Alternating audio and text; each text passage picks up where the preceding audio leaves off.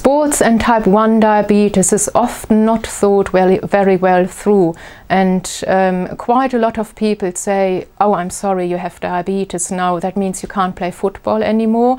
That is not true at all, because in particular children who have type 1 diabetes, but also adults, can do almost any type of sport they want to. They need to adjust their insulin, they might need to check their blood sugar levels a bit more, and overall, and that's the theme of diabetes, they will need to go a lot more planning into activities. But yes, children with type 1 diabetes should do sports, and we can help you to do that.